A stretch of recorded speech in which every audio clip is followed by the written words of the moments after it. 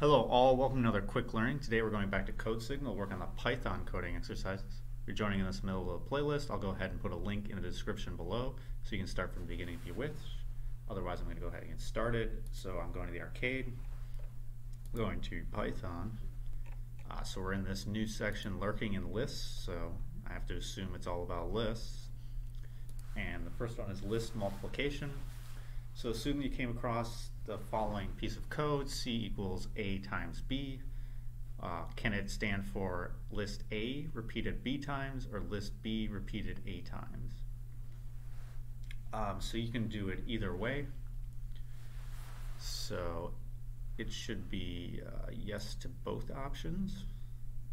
I submit that. You'll see that that's correct. So let's go ahead and open up a Python console to show. So let's create a list A. So list has these brackets around it. Let's just put in A, comma, B.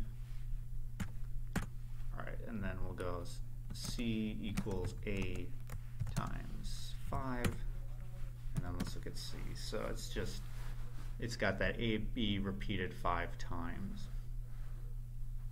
Now we can also do C equals, let's change it to D here.